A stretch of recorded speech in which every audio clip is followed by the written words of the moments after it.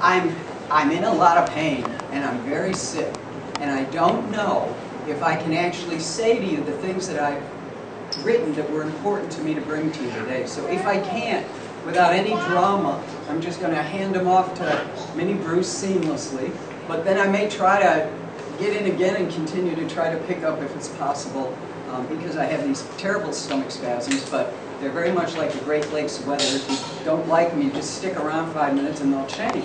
So,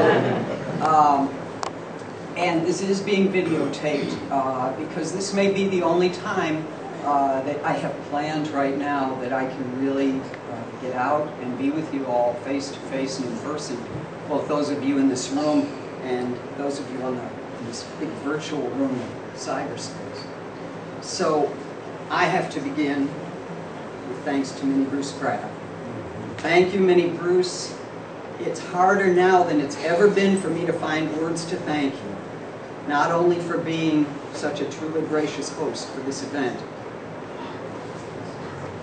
but for all the ways you consistently support me in growth and development, health and communication now for 17 years. So I'll just say thank you, Minnie Bruce, for love so conscious, so generous, so sweet and so fine that even a day with catastrophic illness is a thrill.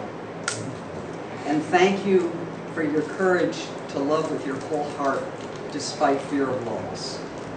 Minnie Bruce, since it's been easier in the last year for me to put the metadata of memory and emotion into images instead of words, this is my gift to you today, for bringing us all together.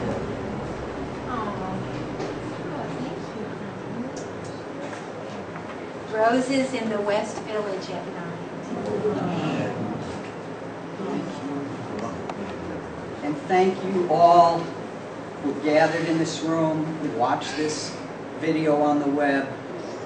Thank you for having given me really the gift of a lifetime by taking the time and energy, caring or interest to create this living organism of social interaction and communication.